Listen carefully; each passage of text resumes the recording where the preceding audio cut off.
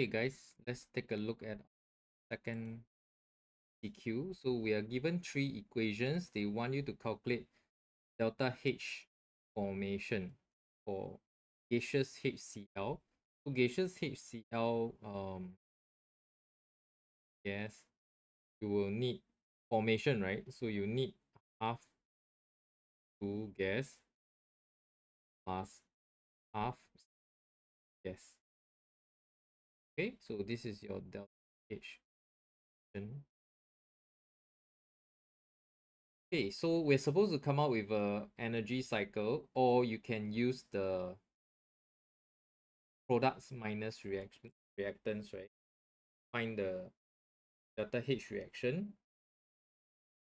So I think I will do the energy cycle.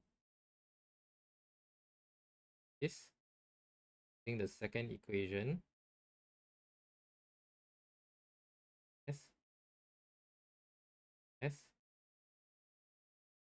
NH4C solid. Okay, so this is minus 6.9 kilojoules per mole, right? Use it up, we'll say it out. Then the second thing that we can do again with nitrogen, right? Use 1 nitrogen, 3 H2.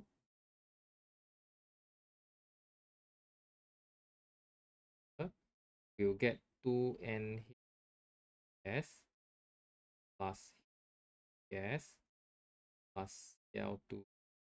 Okay, so that first equation here. Then next, what can we do? We can use 2 ammonia and okay, so this, the next thing will be we are using our hydrogen gas and chlorine gas straight away to form your HCl. Since we have two of them, we need to multiply by 2, yeah? So the ammonia will just bring it over plus 2 HCl gas. Okay, so this will delta H formation 2 times, okay, of HCl.